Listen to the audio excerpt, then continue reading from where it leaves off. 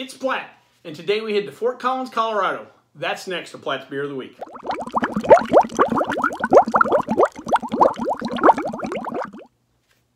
So today's particular beer comes to us from Odell Brewing. It is the 90 Schilling Ale. Little background on Odell Brewing. Odell Brewing is located in Fort Collins, Colorado, like I said in the intro. The brewery was founded in 1989 by Doug and Wynn Odell and Doug's sister Corky. The actual origins of brewing actually date a lot further back. Doug's first job, I presume when he was like a teenager, 18, something like that, was actually working at Anchor Brewing. As many of you may know, Anchor Brewing is one of the founding fathers of the craft beer movement. Back in the 70s, Doug worked there scrubbing mash tuns. Now today, there's a lot more opportunities out there for people to get in the brewing business, get that first job.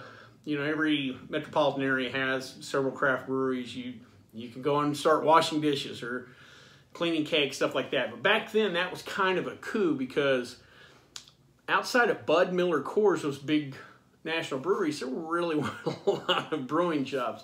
So that was kind of a coup by Doug to have, and he worked there for a little while.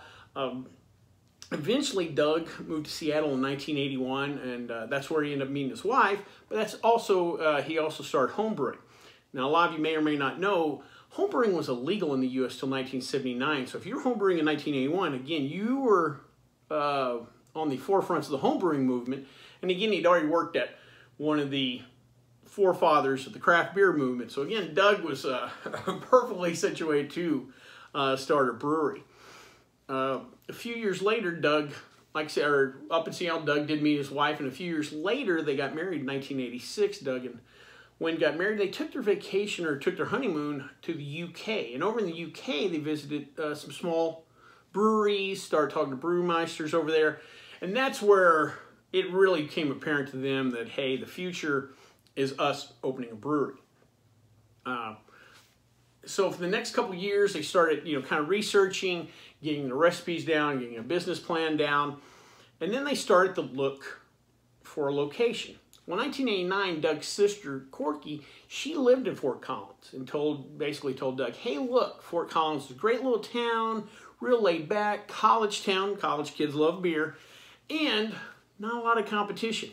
Late 80s, the craft beer movement was just really getting started, but it was more contained in the major metropolitan areas like Seattle. Seattle, again, was one of those cities that's kind of on the forefront of that, so there was probably already quite a bit of competition up there. But Fort Collins in the late 80s did not have that much competition. So Doug and Wynn moved to Fort Collins, and along with his sister Corky, they opened the brewery in 1989, and actually the first beer they produced was the 90 Schilling. Like a lot of breweries, Odell Brewing takes pride in their philanthropy. They give to cultural, environmental, and homeless charities. One of the things they do at Odell, which I think is kind of cool, and a fact that I'd heard years before but didn't really register until I read it researching this beer, it takes roughly 7 gallons of water to produce 1 gallon of beer. Well, Odell has worked on the efficiency of their brewing process to the point where they take roughly 3.2 gallons to produce 1 gallon of beer. So saving just a lot of water and just being real efficient, that's kind of cool. Real quick, I want to talk about Odell's line of beers. Little IPA heavy, just in my opinion. To be honest, of all these breweries I've researched in this series, probably the most IPA heavy portfolio so far, if not definitely in the top 2 or 3. Again, with Doug and Wynn being from the West Coast, his time at Anchor, also Colorado, as far as brew styles I know, seems to kind of fall in line with the California, the West Coast kind of thing, hop aggressive beer. So again, that kind of makes sense. The first beer I want to talk about is one called Sippin' Pretty. It is a fruited sour, contains acacia, guava, and elderberries. Now, if you're like me, every time I hear elderberries, I think of the old Monty Python Holy Grail, where the one guy says, your mother smells of elderberries. So that just sticks in my head. Next beer is their Colorado Lager, 5% alcohol by volume, and it's their regular guy beer. Now, I've talked about that recently. Some of these other breweries are starting to produce regular guy beer, you know, the light American lager, or the just plain American lager. When I say light, not necessarily light beer, but just lighter in flavor, lighter in profile. And again, I think that's great because 10, 15 years ago, a craft brewery said, we don't want that guy. Those Miller Lite drinkers, go away. That's not the way to handle business. Get them in, get them to start experimenting, and then they become craft fans. So I think that's kind of cool. Next, their Oktoberfest. It's a 6.1% alcohol by volume Marzen. I want to say I've tried it on some video here. I don't remember when. I looked through my playlist and I didn't remember seeing it here. But I know I've had it before. Decent little beer. It's only a seasonal offering for them, but I remember liking the beer. And last but not least, they have a beer called Lugene. 8.5% alcohol by volume. It's a chocolate milk stout. And it is by far their darkest, maltiest beer. Again, to kind of describe the portfolio, that Oktoberfest is probably second. And again, a Marzen beer, malt forward, stuff like that, but you wouldn't call it a big beer, by any imagination. So again, you can see how that portfolio swings. Well, before we try the beer though, let's check out the stats.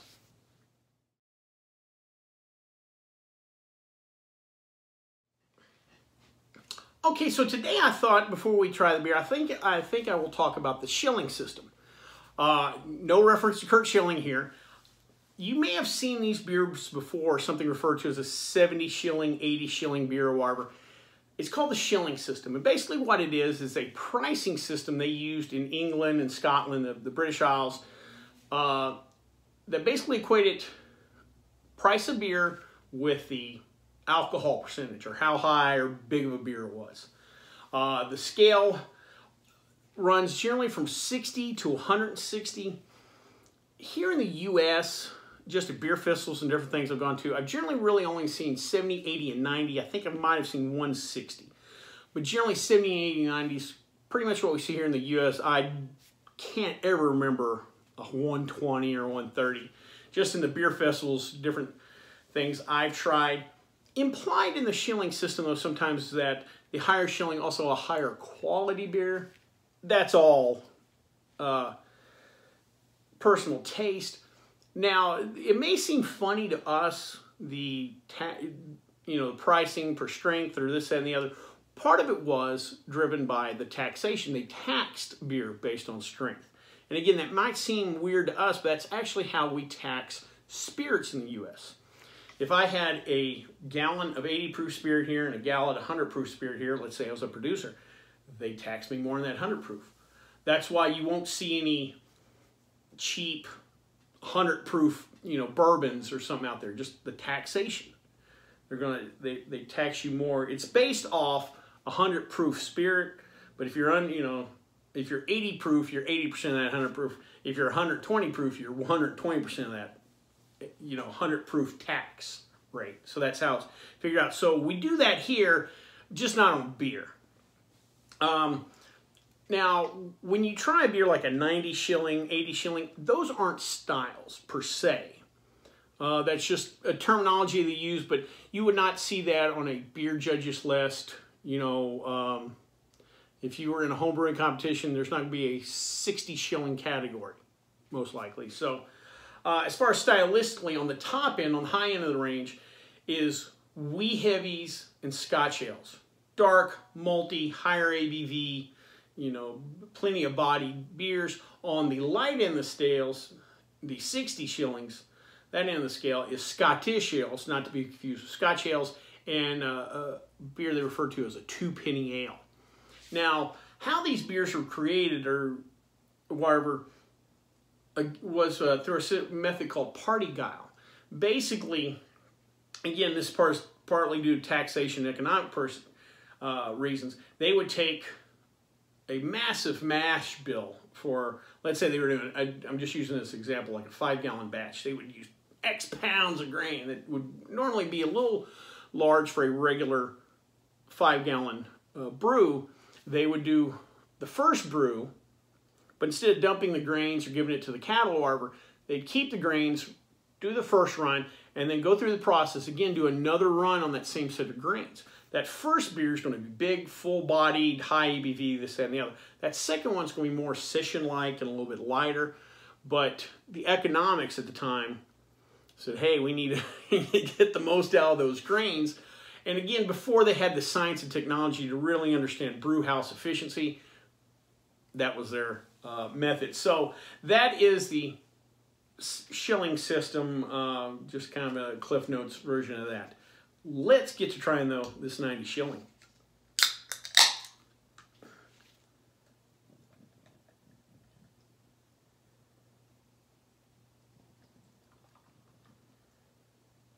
Alright, pretty nice looking beer. This 90 Schilling, or 90 Schilling Ale, technically probably an amber ale is the best way to describe it as far as stylistically. Color wise, you could see that. I'd compare it color wise, Sam Adams, your Fat Tire, kind of in color, maybe a shade darker. We got a nice 1/2 inch light khaki head. All right, this is fairly balanced. A little bit of hops on the nose. Even though, again, domestically 90 Schilling, it seems like a higher end. It's probably more mid-range on the scale. Let's give her a taste. Oh man, that is pleasant. Oh, that's nice. Enough small malt sweetness on the front of the tongue. A nice soft hop kind of toward the back. More almost like a cleansing kind of way, though. Kind of cleans off any viscosity or thickness or sweetness. Just a soft bit of bitterness from the hops, but not a lot. Man, just real pleasant. Nice drinking beer. Has some substance. Has some hops. You feel like you're drinking a beer, but it's not weighing you down. 5.3% alcohol by volume. I could probably drink plenty of these. Man, just a nice little sipper. Yeah, this is something I can definitely see sitting at your classic British pub, watching a rugby match, what have you, and having a few of these, maybe a little darts, who knows. Yeah, that's just a nice beer. Something you could drink out here in Vegas. I don't think I'd drink it during the heat of the summertime, but definitely spring and fall, even a nice warm day outside. Overall, really good beer. Well, I hope you liked this video. If you did, please subscribe down below. Also, please like the video because it lets YouTube know we're putting out good content. If you have any questions, comments, concerns, or beers that you would like me to try, please leave them in the comment section, or you can always contact me on the Twitter page. Until next time, bottoms up.